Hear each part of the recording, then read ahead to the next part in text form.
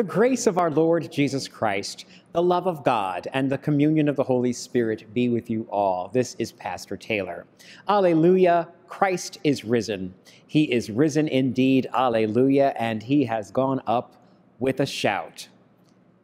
That same Jesus, who died on the cross to save us from sin, who rose from the dead, and who ascended in glory, continues to intercede for us.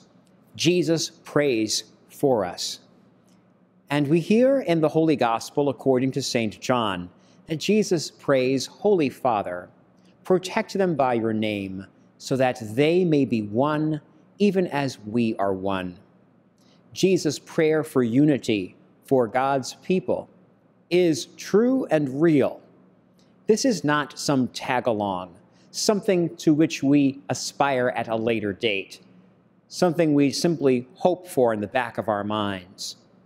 Unity is something for which Jesus prays. It's important to him. For the proclamation of the gospel is at stake. The unity, of course, also includes concord and harmony, so that we can work together, serve together, and proclaim Jesus Christ together. This becomes the reality for us in the season of Easter. And that is why we anticipate Pentecost, as we give thanks to the Lord for his Holy Spirit, who calls, gathers, enlightens, and sanctifies us in the one true faith. Having our sins forgiven, embraced by God in Christ Jesus, we endeavor to join in the prayer of Jesus. Make us one. We do so having been baptized into Jesus' death and resurrection. We do so eating and drinking Jesus' body and blood. We do so hearing his holy word, and we do so having been absolved all our sin. Father, make them one as we are one.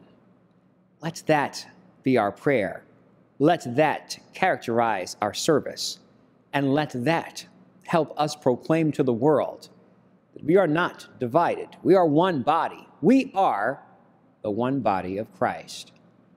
As such, with great joy, then, we can share with the world, Alleluia, Christ is risen. He is risen indeed, Alleluia. And that Jesus, who is risen, prays for us. Let us join him in that prayer for unity today and always. The blessing of God Almighty be upon you and remain with you forever, the Father, the Son, and the Holy Spirit.